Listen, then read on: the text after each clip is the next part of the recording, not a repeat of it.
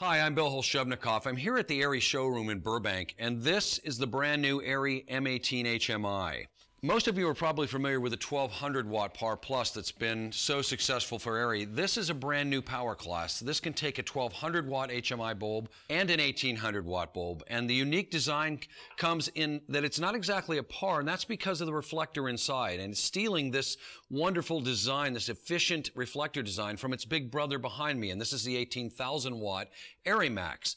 This new design creates a 20 to 60 degree beam angle, and it's extremely efficient. Much more efficient, maybe 70% brighter than a 1200 watt Par Plus.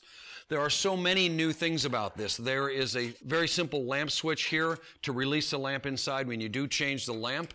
And in the back, it starts to look like the True Blue series, and that's because they took a lot of the True Blue design for heat and airflow. The M18 has a spot flood knob on the back of the instrument, and you can go from 60 degrees to a very narrow 20 degree angle. The M18 can actually operate at a 90 degree angle, straight up or straight down, which is extraordinary for an HMI.